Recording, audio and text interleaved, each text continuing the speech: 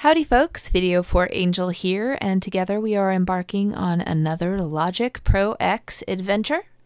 Last time we learned how to create a session and create an external audio track, which is what this guy was. Today we are learning software instrument, so make sure that you've got your USB controller or a MIDI keyboard plugged in. We select software instrument. As far as your choice of instrument, just go with the default patch and press create. I'm going to turn this down just a little bit so it doesn't stab you in the ears. And now I am connected. This is my little classic electric piano. And this is what it sounds like. Ta-da! So now we have an instrument. I'm going to do some quick recording. Remember, we can press this guy up here if we want to, but another handy way to get started is to just press the backslash key. So the backslash key is going to basically be your recording button. Now remember, we've got the 4 count engaged, so that means it's going to give us 4 counts before it's going to start, as we say, rolling, which means recording. I'm going to turn the click on so that I've got a nice steady metronome to keep me on track with the rhythm, and I'm going to press backslash to get started. Remember that 4 count, and then we're in.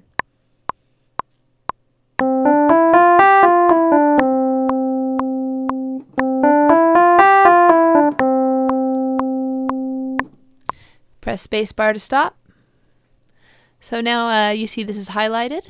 I'm going to click on it twice, and it's going to pull up the piano roll. So this stuff down here is your piano roll.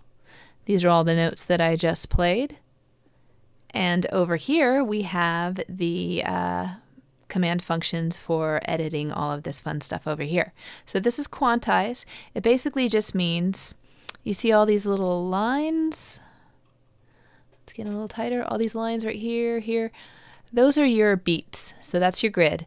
See, some of these are a little bit off time. So what I'm going to do is I'm going to just click on the space behind here, the workspace, and I'm going to hold command and press the letter A. These are all highlighted now, so I've selected all. That's what that means. Command A, select all. And I'm going to go over here. You have the choice to go to a quarter note, eighth note, half note, whatever pleases you. I'm going to go with 16 because these look like they'll all tighten up nicely to that grid. Press, and here we go. They're all on the grid. Now that's what this sounds like. I'm going to go back up here to this workspace. You see I deactivated that by clicking on the backspace here. So this is just your kind of area. If I was working in this area, it'd be down here. Click on that. So whenever you want to go to the different areas or regions that you're working in, you just click on them. So return to 0 is return or enter, and I'm going to press the space bar to listen back to what I just did.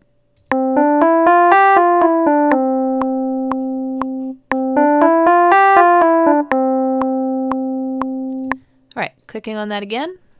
So now here's all our stuff right here. I'm going to click on the background again to deselect everything that was selected.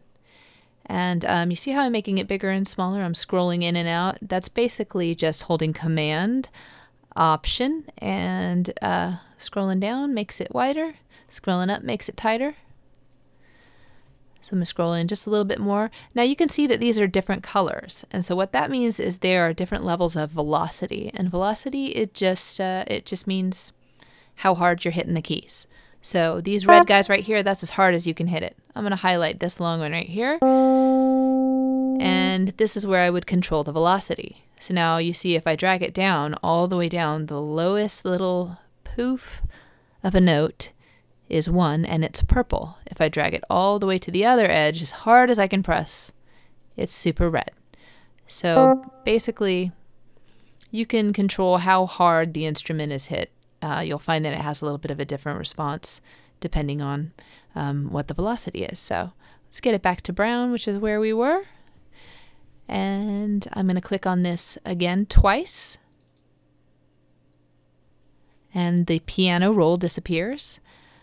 So now that I've got this loop, I'm going to actually create repeats of it. Over here, this is where the last note is, so this is where I'm going to cut it. So you can either drag this guy all the way back to 5, or you can press, put the playhead where you want to cut, which is at the 5th bar here. And I'm going to hold Command and press T. It's going to ask keep, short, and split. That just means I might have gone a little long on this note, so it needs to cut through that note. It's just verifying. So you can keep it, you can shorten it to that area, you can split it so that it keeps going this way. I'm just going to shorten it. And then I'm going to get rid of this excess right here. All right, so now that I have all of this highlighted and I've cut my loop to the little 4-bar space, 1, 2, 3, 4, I am at the end of the loop. I'm going to copy and paste. So Command C is the copy and Command V is paste. So I just created a repeat of my loop, and you can do that as many times as you like. Remember, return to 0 is return or enter. Now the trick that I told you with the scrolling, it works here too. When I'm in this space, I can go down, makes it wider, tighter. There you go. I can also hold Option and Shift, and it does the same thing. So now that I've got this lonely piano, it needs a friend. So I'm going to create another software instrument. And you can either do that by going up here, you can select this guy, New Software Instrument Track, or you can go to New Tracks, that'll open up that menu where we first were when we began, or you can duplicate the track by holding Command and pressing D. So that just creates another instrument just like this one that you copied. If this track right here were an audio track, then it would copy the audio track. If this classic piano was a drum instead, it would copy that drum. So this is basically just creating a duplicate of whatever's up here. But say for this one I want something else. I'm going to go over to my library. Remember our friend the library? It's all your virtual instruments. I'm going to go into Drum Machine and create a little drum loop. So now I have pulled up drum loop. So when you play your keyboard, you should now have little drum sounds. Cool. All right, so returning to 0. Remember we have our 4 count in, and the click's going to be going to keep us on track. I'm going to press backslash, and off we go.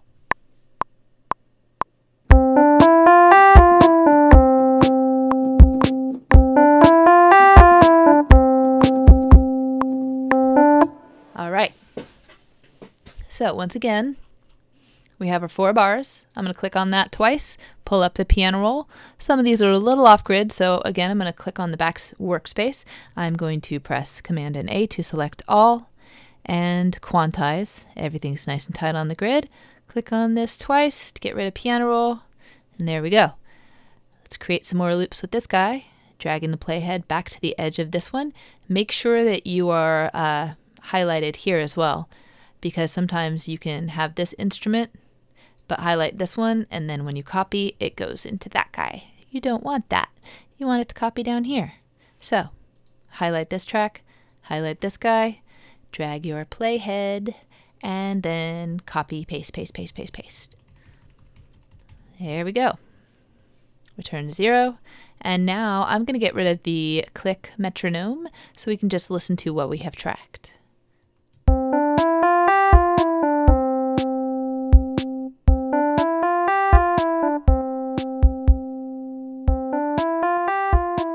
And there you go. You have created your first little bit of loops. So have lots of fun with that. And next time we are going to learn about the mixer window and other cool things that you can do to edit the sounds that we capture. So until then, I'm Video for Angel. It's always a pleasure, and I'll see you next time.